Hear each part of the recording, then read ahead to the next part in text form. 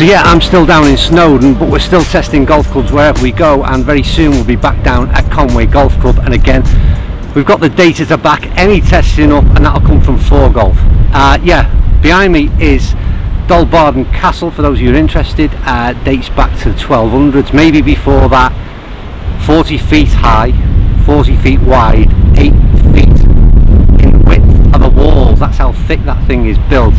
It's a great vantage point. Anyway, back onto what we're here for. The two Mizuno long irons, JPX forged and a JPX hot metal. Different players.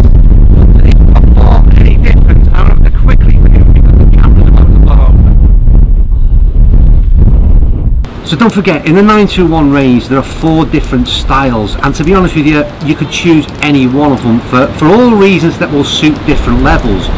But it's the idea of the potentially mixing up 2 different sets, possibly even 3 different sets. And I think this is a perfect combination by where people will be looking at the forged and mixing it with a hot metal or the hot metal pro. But at which point would you change? Where do you start to change and switch those irons out? And I think this is the interesting bit. So certainly 5 iron, 4 iron, I think there could be a big difference in sort of how the forge performs as opposed to the hot metal. But there's only one way to find that out.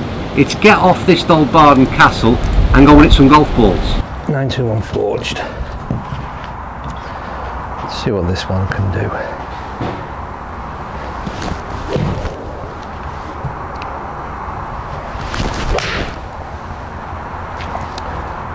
Ooh, straight out the blocks.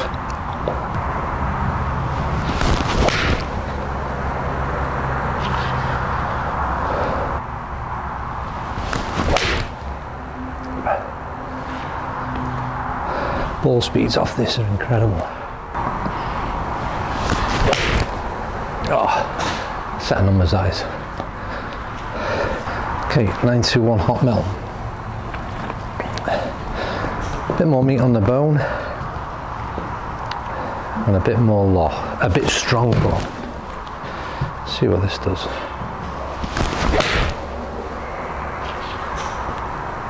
That's orbit.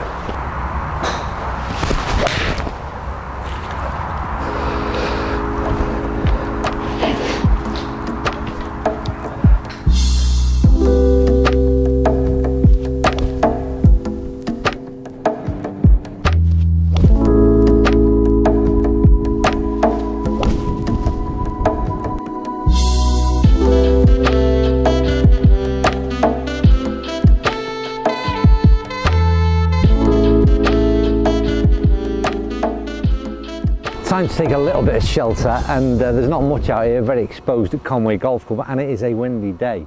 But in terms of 4 iron performance, what have I seen out here on the golf course? Well, in all honesty, there is little to split them. The one thing that is more, I think it resonates more outside than it does inside in a bay, in a fitting bay. And I know we all get to try clubs, most of us when you get custom fit, it's in an indoor facility. And the sound is totally different, I think, from indoor to outdoor. And again, the sort of softness of the forge leans me more towards that. And I don't really see a great deal in terms of performance difference.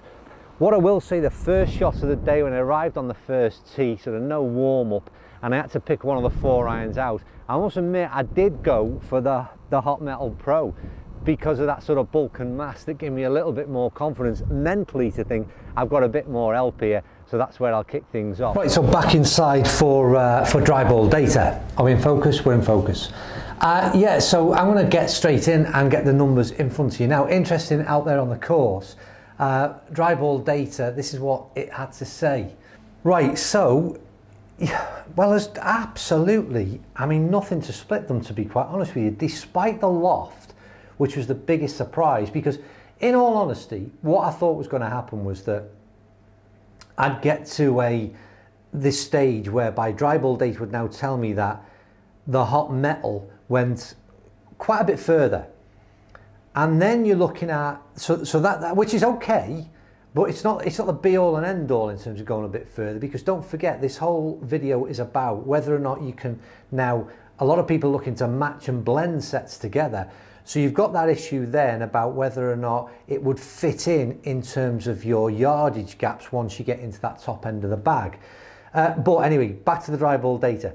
You'll see 3587 spin. I mean, for a game improvement iron on a 4 iron, that spin number's fantastic. 205 yard carry, 11.9 launch, 76 peak height. And then you look at the same numbers for the forged. Better spin number, launching that little bit lower. I mean, what I would say in that is the variables that are in there are down to my swing characteristics. No more than that. You're splitting hairs over what is a small amount of shots. What I will say is this, and again, notice both out on the course and in dry ball data. Just look at the dispersion in terms of inside. So much tighter with the forged club. And again, you know, it's a small number of shots, so I can't really say that would happen over sort of 50 shots, whether or not that would continue to be the case.